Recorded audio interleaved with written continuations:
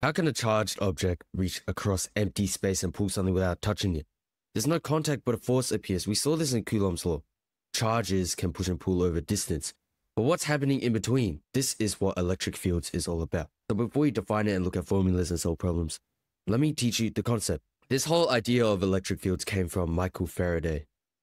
And he imagined that a charge sends something out around it.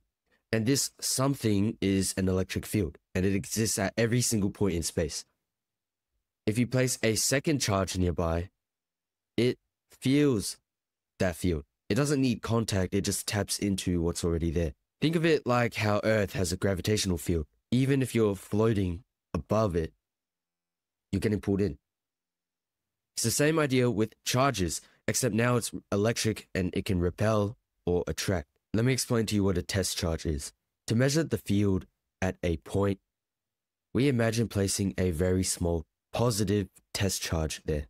And we assume that the test charge is positive and it just feels the environment without changing it.